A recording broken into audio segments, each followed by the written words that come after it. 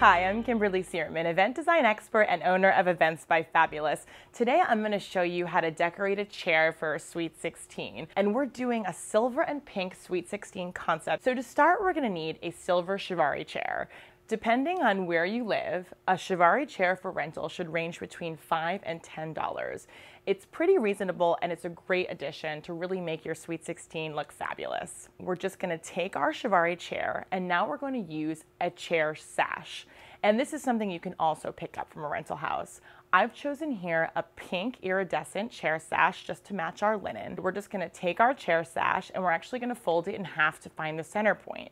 Now put that center point up against the center bamboo of the Chiavari and make sure that the pretty part of the linen is facing out. So now I'm just going to weave it in and out of the bamboo, and then it's really important to make sure that the outer edges are coming around to cover the sides of the chair. And now I'll bring that to the back.